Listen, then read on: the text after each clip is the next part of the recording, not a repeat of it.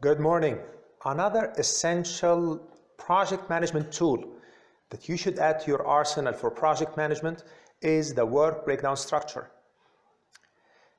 Earlier I talked about the project charter and I said to me it is the most important document in project management. The work breakdown structure is the most important document in a plan. But unfortunately, many people miss it and they focus on developing a bar chart or a schedule.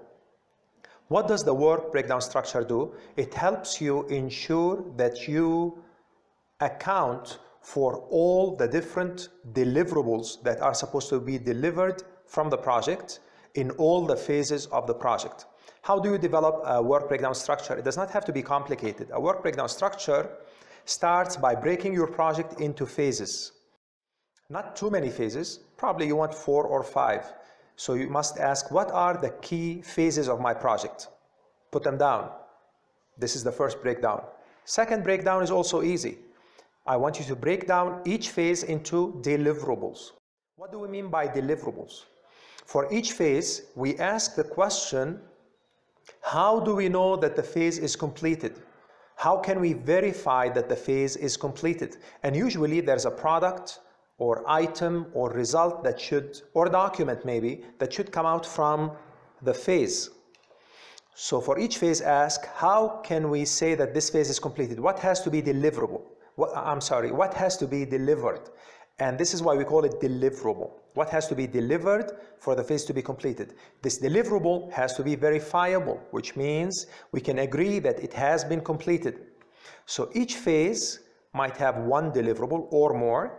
So break each phase into deliverables and then determine what needs to be done for the deliverable to be completed. And that becomes the 4th level. So first we have the project at the top level. First breakdown takes us to the 2nd level, the phases. 3rd breakdown takes me down to the deliverables for each phase. And finally, for each one of these deliverables, you can list down what needs to be done. They call them work components or work packages. What needs to be done for the deliverable to be completed.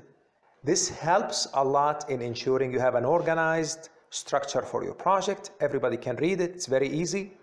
It's like a hierarchy of an organization, but it's for the project. And also it ensures that you did not forget any phases or deliverables. You might say that's impossible. I've seen it on too many projects where people forget a deliverable or phase. I also do that if I do not follow the work breakdown structure.